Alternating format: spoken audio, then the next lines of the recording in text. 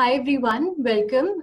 This is Sonali. Thank you all for carving out some time for attending today's webinar on the part 1 of the BEx learning series, Invest, Scale and Value. To all the attendees out there, please type in any questions you might have in the Q&A section and we'll try to answer as many as possible at the end of the session. I would now like to introduce our speaker. As the chairman of the Franchise India Group, he is widely admired for his non-conformist operating style, direct and to-the-point advice, and vigorous marketing tactics and strategy. He sits on the boards of several organizations and has been retained by several private equity funds.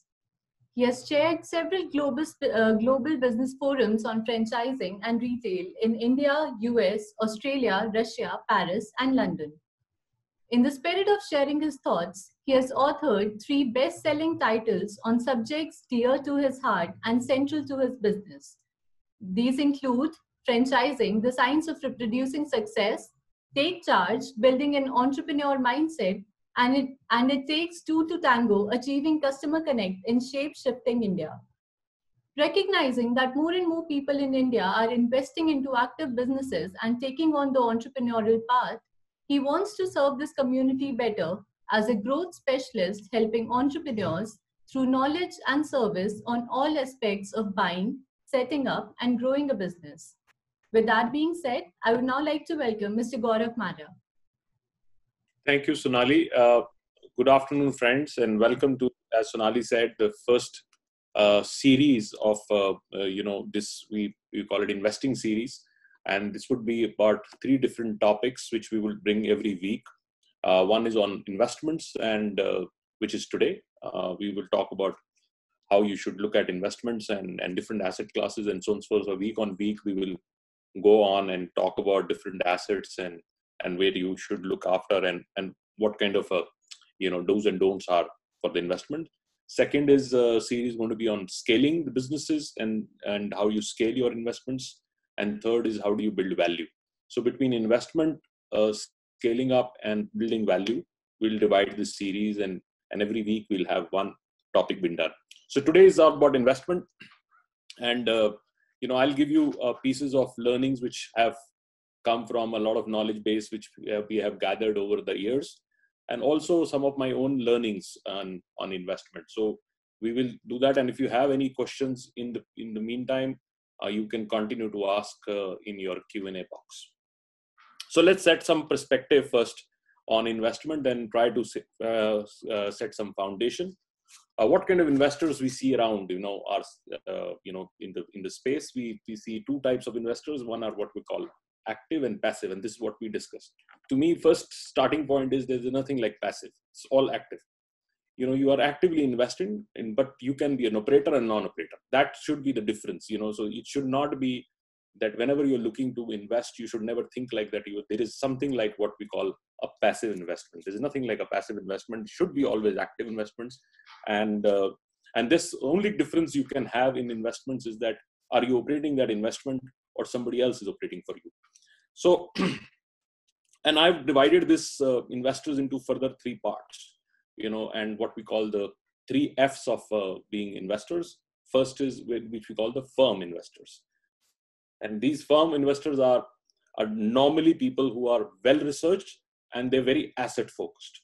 So they would not do any other thing. They were very, very researched. They're deep coming from that domain. They understand that domain very well, and they very clearly go after that particular asset.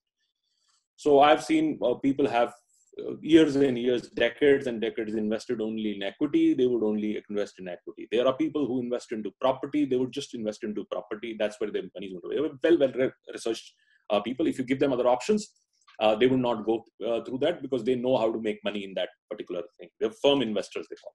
Second are more flexible investors. And this asset class is growing, and especially professionals are like that. They always try to diversify their risk. They try to diversify their investment class.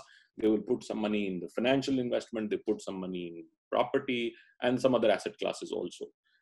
These are more flexible. But the third one, which I am seeing these days, a lot of them, which are what I call the freestyle investors. These freestyles are very impulsive, very high risk takers. They are normally first movers, and sometimes they make a lot of wealth. just because of their first mover advantage. So we between these three kind of investors, we'll find one will find very firm, second are flexible, and third are very freestyle investors. So there is a very the entire discussion I will do today, and and we will start with the first part, which means anytime you're looking to invest, what we should look at. So I will start with a quote from the greatest author in the investment space, Benjamin, and he wrote that the investment is a knowledge which pays the best interest. The knowledge investment in knowledge pays the best interest. When it comes to investing, nothing will pay off more than educating yourself. So fundamental of any investment is that unless and until you are educating regularly yourself on wherever asset class you're investing on, or a particular business you're investing on, that would pay. So first part to the discussion today is how do you really, before you even start investing, how do you really decide where you want to go, what kind of investment you want to do? And that starts with what we call your life and your financial goals.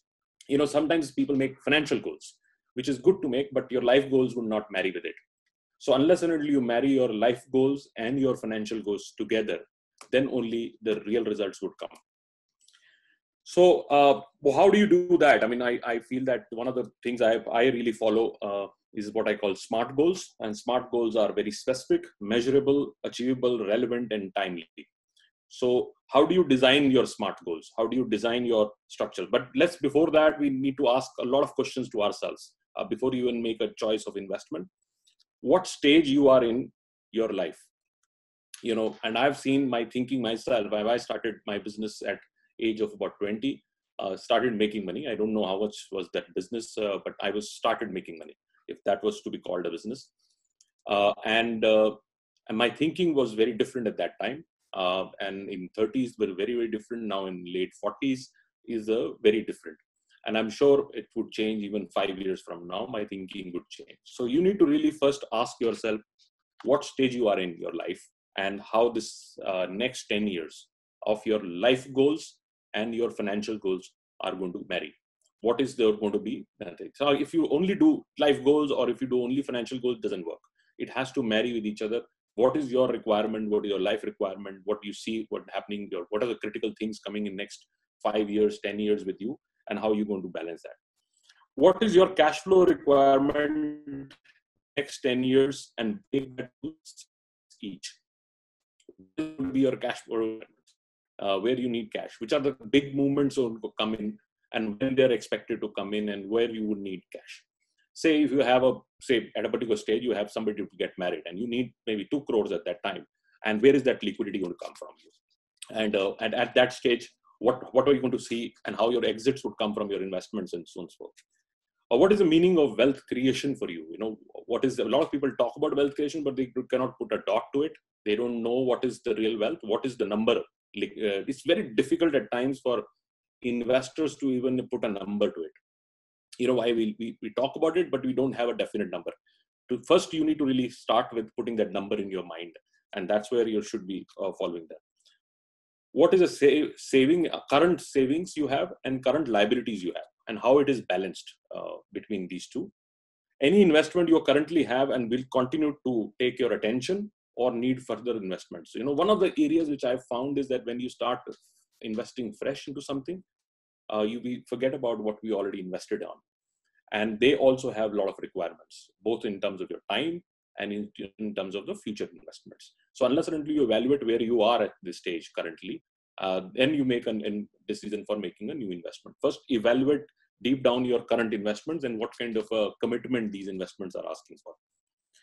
What is your fallback capital? Which means that if the business for reasons doesn't do well, or the investment which you have invested and not done well, or it is not giving you adequate exit. Sometimes we are parked in an investment, and like these days, what is happening with property? A lot of people have made investments in land banks and things like that, and they are not able to liquidate. So that they are asset rich, cash poor.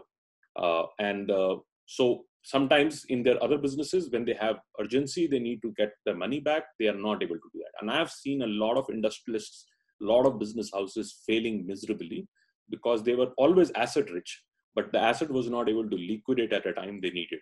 So their businesses became, they dried. They needed the cash flows. They needed more money. That money was not able to come because all that money they took out and parked into a lot of land bank assets and so on and so forth.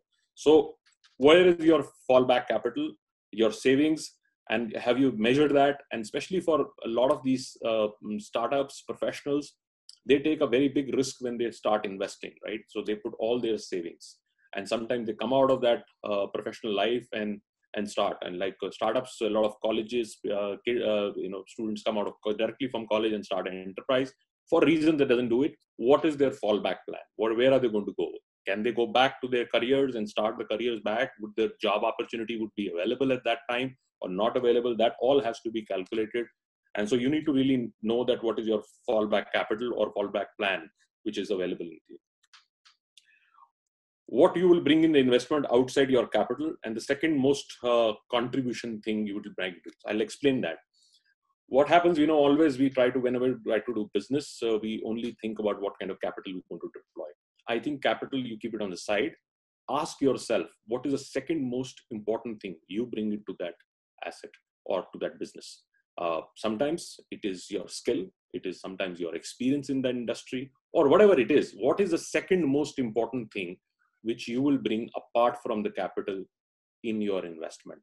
And that sometimes is the biggest driver for this. For example, me at my level, I've always felt that I was best at broking or deal structuring or business advisory. That was my strong skill. So anything I have done is around it, I've always been very successful. My investments have been successful. But a lot of times I've invested same capital into businesses which didn't marry with my skill. And that was not so successful. So it is very important that you find out which is the second most important thing you are bringing after the capital into your investment. It can be your time. People bring in absolute 365 days time. Sometimes you bring in a lot of knowledge base and capability, your understanding, so whatever skill set you have or whatever the second most important thing you have, you need to bring that. Now we go down to so how do you manage your financial goals? How you define your financial goals? It's also very important because it's a very unending process. What I call, how do you keep the balance between competing and conflicting priorities? So try to understand again, you have a lot of competing priorities which will come to the same investment you're doing, and also come some conflicting. How do you create a balance between these two? And also, how do you balance between what I call the income generation and building a long-term value? So sometimes income is your monthly cash flows and your returns which are coming in, which would pay your bills, and you continue to do that. Sometimes we get too focused on that. We don't know where is the real answer for a long-term value being created. And also dividing your financial structure into short-term goals. Short-term goals would mean that how your current requirements, which would be serviced on that. Mid-time goals also are very important. That how do you invest? And sometimes in a short-term, mid-time, you also look at some kind of exit and then reinvest into some other assets or whatever business you want to do. And a long-term, I think one should have a strategy which is what is 5 to 10 year cycle. What is the investments you're doing? In the same investment, you can portion out it all. You can also look at short-term cycles. You can also look at mid-term cycles, and there should be always a plan for a long-term structure. Now let's talk about how do you really balance between what I call three things. What is called saving, cash flow, and future investment. Now this I will explain you a little more in detail, and this I have passed through my own experiences. Sometimes when you start early, and I've seen this in startups, any money comes in, they quickly want to buy a lot of things. They want to buy it goes into their savings. They want to buy their apartment, they want to buy this. And so they sometimes eat into their cash flows also. The companies don't survive, or companies start passing through cash flow problems. So you need to really divide any kind of investment you do very clearly. What portion you will give it to your savings, what portion you will give it to continue to have your cash flows being healthy, And third, which is equally important, is that what kind of money you will park on the side to recapitalize your business or to bring future investments. I have seen a very successful entrepreneurs, business owners who do the first two right, because first two are always in their control and they are able to do that. They balance between their savings and cash flows, but they are never having enough capital to look at the opportunity when it comes. So a lot of times you miss opportunities because you never have the kind of capital being earmarked for you to look at opportunities coming from outside. And you see currently, which I admire with a company like Reliance, look what he's trying to do. At this stage, he's trying to unlock his equity, bring the company back in the terms of his building his chest. On one side, he's writing off his debt because he doesn't want the cost of capital going, and he making the company more healthier. On other side, we are hearing a news that he might be on the acquisition side. So this guy is a multiplier. You know what he's trying to, on one side, trying to make the company's health good because he's taken entire cost of capital out. There is no debt available on Reliance now. On one side, he's actively unlocking so that he can bring a lot of reserves back because he knows there is a buy time coming, and a buy time he needs to pull up his chest up so that he will have a lot of opportunities which would come underpriced at this stage where he can do that. And now he's in market and also actively looking at acquisition. So now you'll see from this time to maybe next year, Reliance would be up there for a lot of acquisition because he's built his chest up. And the company is healthy, he's no load, he has no debt sitting there, so he can survive. So, so this is a very interesting time structure. So how do you really put your savings? How do you put your cash flows? And how do you continue to build your chest up? Wherever the opportunities keep coming in, you can put that structure. So this is something which is very important. And finally, you have to really place this financial goal into what I call three groups. One is what I call alignment. How is it aligned with your life goals? How it is aligned with your growth? Very important. You need to really see, is this year-on-year growth for next 10 years or 15 years or 20 years? And what is your exposure? How much you are exposing yourself? And if you are able to balance between these three things, alignment with your life goals, growth cycles, which you can really clearly define and run, and third is exposure. Now, coming down to the second part. So first we really discussed on what should be the structure in terms of your life and financial goals. Now we will talk about how to research an asset, because from next episode we will talk about a particular asset and we'll go deep down into that. But I'll give you now some tools of, if you are investing, how do you research an asset? So researching an asset is first starting with understanding the business model itself. I'm not talking more on the business, but you can do the same thing on equity. You can do on other investments, even real estate or any other investments which we are. And in the episodes coming in, we will talk about different asset class which you can choose to invest. So first is the business model, and business model can be further broken into three parts. One, what I call master what matters, which is the micro economics of that business model. And that's very, very important to understand. I'll tell you a story when one of the leading industrialists used to run a very large company. And I asked him this question once, that why don't you invest into stock? He had raised some money and the money was lying in the bank, and he was, lying idle at that time. It was just because he just raised that money. And I gave him a suggestion that why don't you put the money, because it's lying idle at this stage in some market, and some returns can be expected. And markets were doing very well at that time. So he answered to me that I have raised this money because I only invest into businesses I know best, and I know my own business best, and I will only invest in my business. So which is very important, unless and until you know where you're investing. That's why people read these and listen to these masters who talk about markets and so on and so forth, and they are never able to make the same kind of money that other people are making. Why they are not able to do that? Because they don't know about business. They're just doing it because others are telling them to do. So unless and until you master the business well, you understand where you are investing, you have actually gone through and mastered the microeconomics of that business, it will be very difficult that you will be able to make gain out of that. Second, understand the growth, which we talked about earlier also, but growth which is measurable, predictable, and sustainable. How your growth would be measurable? predictable and sustainable. And that's very, very important. Sometimes you are in the growth, we clearly see a growth, but we are not able to put some predictability into that. And now these days, there is a bigger issue which is coming from a sustainability of businesses or a sustainability of enterprises. So you need to really define that growth in different parameters, and you can go as deep as possible. And third, you should do a very strong market analysis. Market analysis also is done on a macro analysis and a micro market analysis. Because now these days, particularly in this COVID era, we are generalizing situations. Delhi is very differently behaving today to what Bihar is behaving, right? So unless and until we understand which part of the world we are in, what is happening in our micro market, what is happening in a macro market. Macro market is a world economy, India economy, even a state economy. But micro markets is your own city or markets you want to operate and work on that.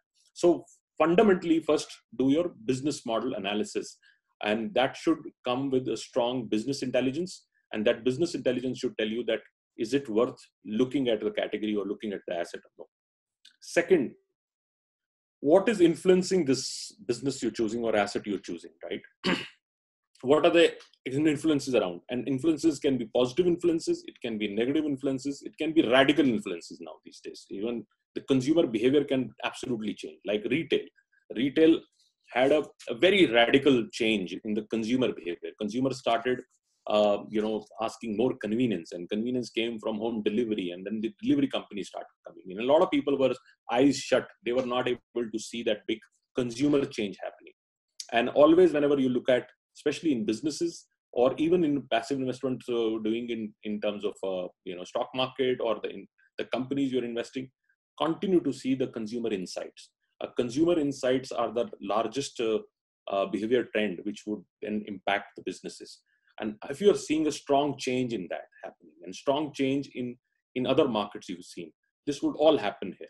So you need to really change your investment cycle and look at changes. And sometimes companies delay that understanding that. And if they delay that understanding, it can actually adversely affect the investor money.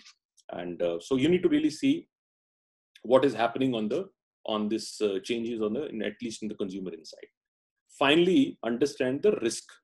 And risk, which means what is the internal risks and what are the external risks, and how you marry with reward. I have been particularly in our business in franchising. We see a lot of people who come, and I even tell them very high risk situation, but they still go out and invest because they know the reward is equally high. There are investors who make their choices because they understand and they're able to see that sometimes they are on a high reward kind of mindset. So they also don't mind taking high risk.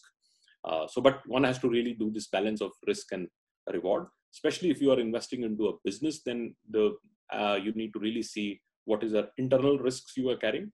Internal risk can be a lot of things now. These days, businesses are very vulnerable and they have a lot of risk. They have security risk, they have data risk, they have intellectual property risk, they have a lot of other risks. They have even internal team members who became their competition as a risk. Similarly, you have external risk, which comes from cost, your competition, your customer change, behavior change. A lot of risks are there in the business. I personally feel that in last 26, 27 years of my running business, the last 5-6 years have changed drastically. I think risk is becoming a very strong part of your planning structure. If you're not planning in depth, you will not be able to do that. Now let's go into the stage where we need to really, once we have understood that this is how the businesses and they would have their three things, as I said, and just revise this situation. How do you research on an asset, research on business model, research on what is influencing and what is the risk on that. Now let's go into my part on in terms of how do you evaluate a business decision or an investment decision. How do you evaluate if you want to invest into a business? First, build a case. And case would be, again, what I call O2C. What means that anytime when you're making a decision to invest, you are extremely optimistic. When you are optimistic, then you don't want to listen to a lot of things which are coming to you. You're rather adverse. You become a shield that you don't want to look at it. So unless and until you shift your mind from being optimistic to a critic and continue to change the roles, you will not be able to build a strong case of your investment. So first, try to do this, what I call O to C, optimistic to a critic, or vice versa. So you need to, while every investment you will do, you have to be extremely optimistic about the investment, but the best critic also comes inside you. So which is telling you a lot of things, but we're not listening. So unless and until we build the case, we'll not be able to do that. Second, investment forecast. Cycle of reinvestment is very important. And I explain you later. Fundamentally, sometimes we get into an investment and which we forecast the initial investment, but we don't know what is the cycle of investments coming for this. And that's something which you need to forecast. What would it need money after 1 year, 2 year, 3 year? Would you have to fuel it up? And what kind of cycle of investment is coming in? Unless and until that is very defined, don't make a decision on investment. Third is making a full business plan and change cycle. How the business is going to evolve. Businesses like humans, so they keep evolving, right? So they have to breathe, they have to change. What is a change cycle? When do you think the changes have to become? What are these changes? Fourth, this is where I have realized that most of the investments have been, not been so fruitful because people were either not adequately capitalized, they were undercapitalized, and they did not the complete investment cycle. So they didn't do complete investment cycle. So businesses or even any investment you've done was not doing this. So you see a lot of projects in the real estate not being completed because there was never a closure on the capital required. So a lot of people attempt the businesses. They feel that the market would be bullish, and markets were not bullish. They were not able to complete the projects, and hence these investments are all wasted, and future people who invested with them has also wasted their investments, or they would have to take a haircut. So capitalization is very, very important. You need to really define the kind of monies which are required, and especially in these times, you will find only the fit companies would come out, and all the other companies would not be able to do that. Fifth is do your legal and commercial due diligence in terms of if you're getting into any investment, it might be in a real estate or a financial investment or buying a business. You need to do a lot of your legal study and legal advice, and then only make that, I think. And finally, present your investment case to what I call your personal advisor board. And the personal advisors are people who are not so influenced by you. They can also come with their own viewpoint. And that's why I call it a personal board. Sometimes you only go to your absolute first family, and they are normally think or are influenced by you. And so don't go to them, go to your personal board. And this should be credible people who you should present your business plan, or you think that you are planning to invest in that, and hear from them. And then only do that. So I will repeat it for everybody. Build your case, do your investment forecast, make a strong business plan with a change cycle, capitalization, legal and commercial advice, and also present it to your personal board. Now, let's go on a final topic for the day, which is also when you think about investment. First, as I said, do your life and financial goal. Second, research an asset. Third is think also on exit, because exit is equally to be thought when you are investing. I think it comes the same day when you think about invest, you also think about exit. And and I feel that the times have gone where people were invested for life in businesses or any other investment cases. You need to also think equally that when is exit going to be. And exit is always divided in two parts. One is what I call planned exit, and second is very opportunistic. So opportunist and planned are two different things. They don't really come in, and both can exist parallelly with you. So planned is when should the planned exit done? Most of the time, I will tell you on a business cycle. Business cycle has cycle where it starts from what I call incubation and inception. Then it goes to growth stage. Then it goes to maturity stage. And at a maturity stage, I've seen businesses need to be recapitalized, and they have to go up in the renewal stage, which means that they will have to renew themselves and go up. Now, like these days, you see the auto companies. Auto companies are passing through a huge change cycle. Most of these companies are facing multiple issues. They have decrease of declining growth, and they have a lot of competition coming in. They have issues on people switching into electrical, so needs a future capital to be deployed, and a lot of other disruptions are going on. And then you have economic disruption, then you have this lockdown, then you have production issues, and multiple other issues are coming in entirely. So all these companies which would have a chest or would have a lot of capital with them to bring this change for renewing this, and maybe look at a new industry which can come out of them, which is a new mobility which people would like to do, they would be only able to survive. A lot of them which would be already stretched, or they would not be able to find either an exit or a recapitalization, would not be able to do that. So when you come down to maturity level, you need to really ask, do you have that money to revise your company or reinvent your company, or put it into renewal stage? If you don't have that at this stage, you need to really look at a planned exit. And that's something which we strongly advise. Don't wait, otherwise you'll get to a decline stage. And decline stage, a value erosion happens. You don't get the value, and you will not be able to even sometimes get a right buyer at that time. So one of the areas which we strongly advise all our investors at companies at BusinessEx is that when you come down to a point where you are absolutely at the top and you are mature, but you don't see your future going up, and you will not be able to reinvest in the business to get to the next level, you will not be able to change the orbit where you are. At that stage, it is best. A lot of Indian companies who found a good exit were the companies which were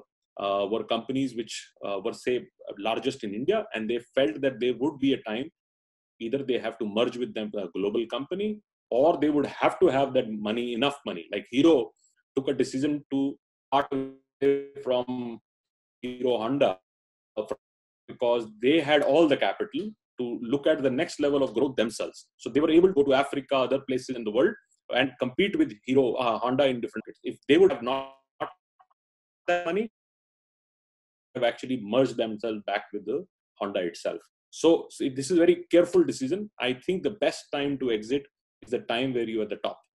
And if you feel that at this stage, you don't have ability to go to the next level or create a new orbit, then you will have to find an exit structure. Or sometimes, people have to also find an exit where they feel that they don't have the kind of resources, energy, and that is the best time they need to pass the baton to somebody else. Being opportunist, I think, is also not a bad thing, because I feel that sometimes we shy away not to really talk about exit. We don't really talk to people around us. So if you are somebody who thinks that you need to really look at a exit point, then you need to go and surround yourself with investment ecosystem. How the investment ecosystem, you need to really talk to both your strategic or a financial buyer, because and also one should understand in exits I've found there are two types of buyer groups. One is very strategic, who come from your industry. They have ability to understand your business and can turn around that business. And most of the times, non-performing businesses would always attract a strategic buyer. Financial buyers are purely they're return-based investors, so are always looking at businesses which are largely performing, and they always give you a max value.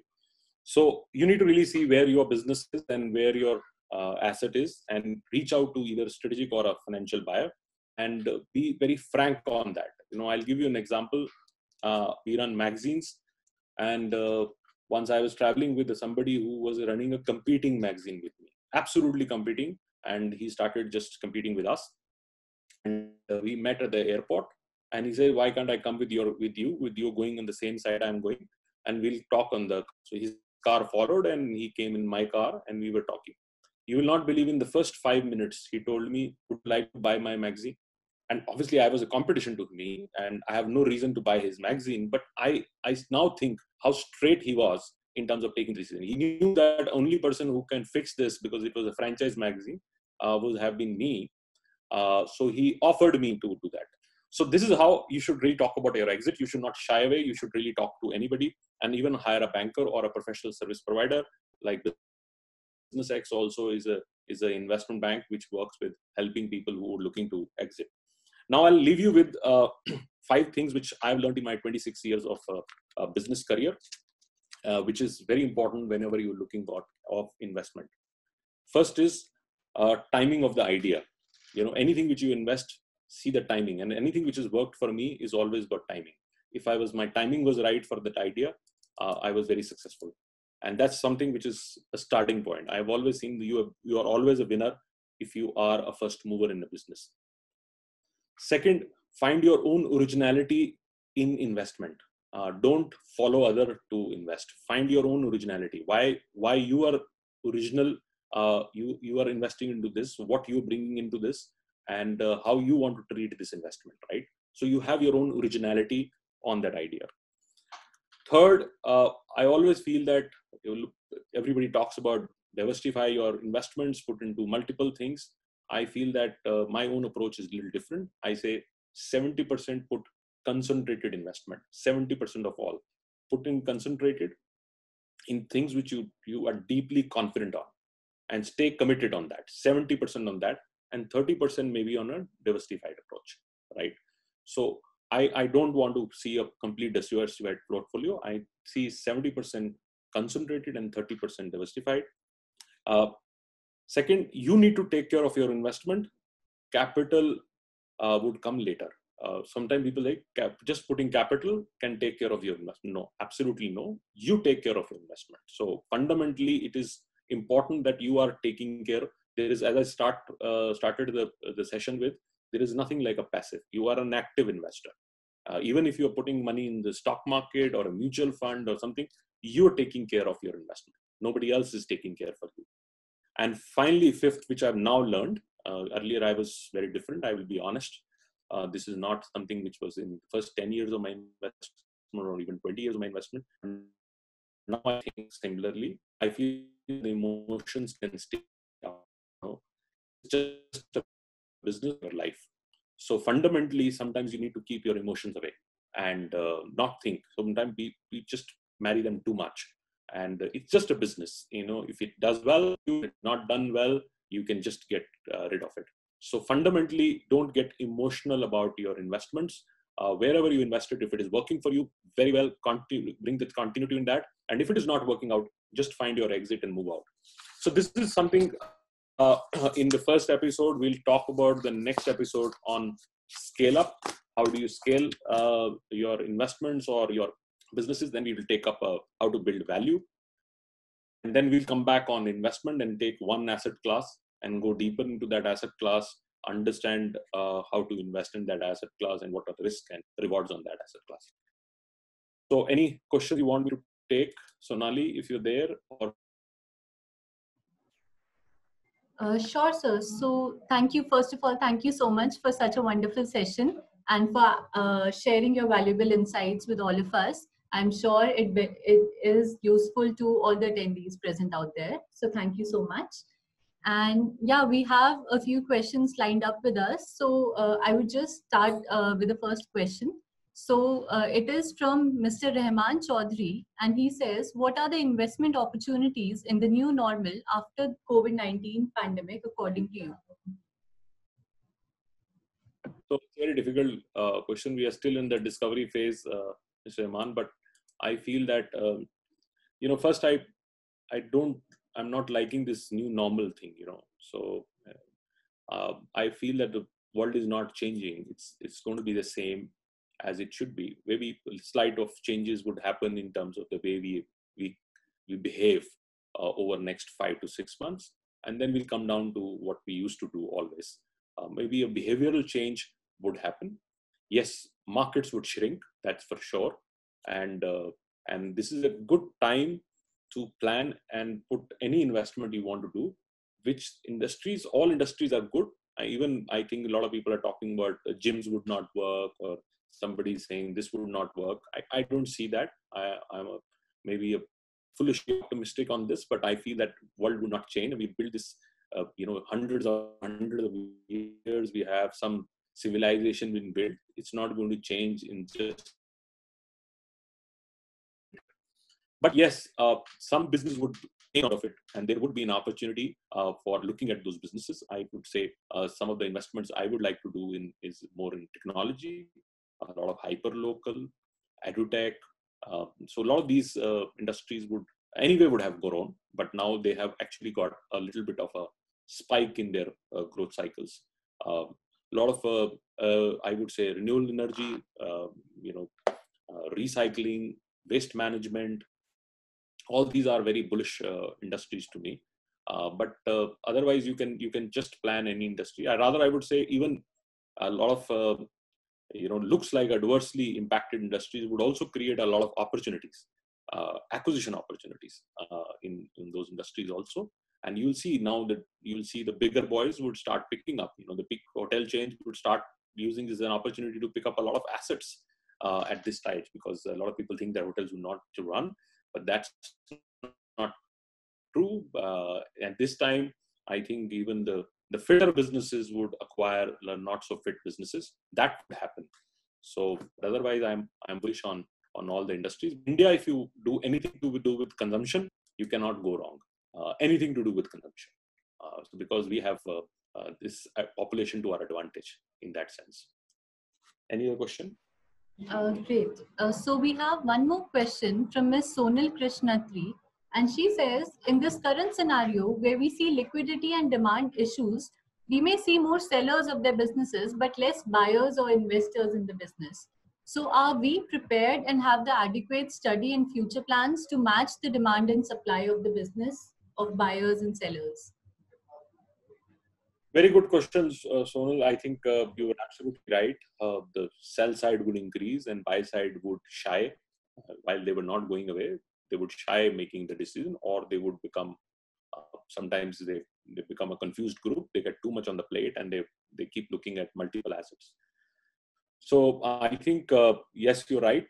And this scenario is very typical. And I feel that the sell side has certainly got a big, supply side, which means that a lot of businesses would come in the market to sell, and the buyers would not be so many, at least in the short term, which is in 3 to 6 months. But as the market's coming in, you will see a lot of buyers coming in. And I also see, there is a good market in 2021. On the M&A side, I feel that M&A would boom in 2021, and a lot of buyers would come back with confidence in the business again and try to commit to acquisition. The early signs would start coming in, and in this year, in the next 2 quarters, but the real value would come in the 2021 cycle. And I would say that 2021 would create a balance between sell and buy side. Sell side would continue to be in there for next 3 to 4 years. Rather, I think we will see in the 4th quarter of this financial year a spike coming in the sell side. A lot of businesses, when they are closed, global companies, when they have closed their financial year, or the companies which India would have to close in their next year financial year. So you will see a lot of things happening on that time. Wonderful, sir. So we'll just take up the last question for the session. The question says, if I don't have any savings, can I take bank loans and invest in businesses? Would that be a good idea? And if yes, which bank provides loans without collaterals? Loans without collaterals? Yeah. So first, if you're starting a business and without and taking a loan and this hour, don't do it. India is not very suitable for business loans, and I say this with bring a partner with you, share equity, unlock an equity, but don't take a loan, especially when you start a small business, because the cost of capital in India is ridiculous. It's very high, and if it is very high, then you make money on one side and take a loan, and the service loan would become a very big difficulty. And I have seen entrepreneurs suffering when they take loans, and this is and these bankers are bankers, they would put everything on block, and they would sign your personal guarantees, and they run out of your homes and things like that. So don't take a loan and try to do that. My advice would be, at this stage, businesses you should do largely with your own capital. It's a good time to get into business, fantastic time to get into business. You will get everything cheaper, and great deals are available. Both resale deals are also good available, and but try to be with your own capital. Maybe start small. There is no reason to attempt bigger businesses or much larger businesses, then borrow capital. I don't think that should be done. capital should be best and only borrowed when you have very clearly large projects and which has a cycle of investment, and then you have to debt is only answer. And that also we have seen has not worked. I mean, you see infrastructure companies and a lot of other companies are suffering because of the cost of capital. But I certainly don't advise in India for small businesses to do that. We're not Japan, we're not US, where loans are cheaply available. While the government has always spoken about it, but really on the ground, we don't have that. So cheap loans are not available. And some grants came in between. There was some Mudra finance and a couple of other finances available from MSME also available. If you get that, that's okay. And there was also a fund. There is a startup India registration which you do, and then they give you small fund which is is very small interest rates or things of that nature. Then it's fine. Then you can borrow that kind of money. And but otherwise, don't go to a bank loan, and never ever try to do a personal loan and start a business. Never. It's shooting yourself in the feet, right? Great. So I think we'll just wrap up the Q&A round with this. Thank you so much once again, Gaurav sir. Thank you for a wonderful session. And thank you to all our attendees for being part of this session. Anything else you would like to say? So. No, thank you very much. Thank you, kind of you, to invite me. And we are BusinessEx is, as I said, is a investment platform where we help companies, investors to invest into startups. They want to look at joint ventures, if they're looking for fractional ownership, or they're looking at even buying existing businesses. All that is a work of BusinessEx. And there are hundreds and hundreds of opportunities listed on that. So you can visit that and choose the right opportunity. Thank you very much. Thank you for your time, and see you next week, same time, 3 o'clock Saturday for the next session. Thank you very much. Thank you so much, Gaurav sir. Thank you to all our attendees. As sir said, we'll see you next week, next Saturday at the same time with another session on all about scaling up. So yeah. Thank you so much for your time. And if you have any questions, any queries at all, please feel free to get in touch with me. I'll be very happy to clear any doubts that you might have, and we'll see you the next time. Thank you so much.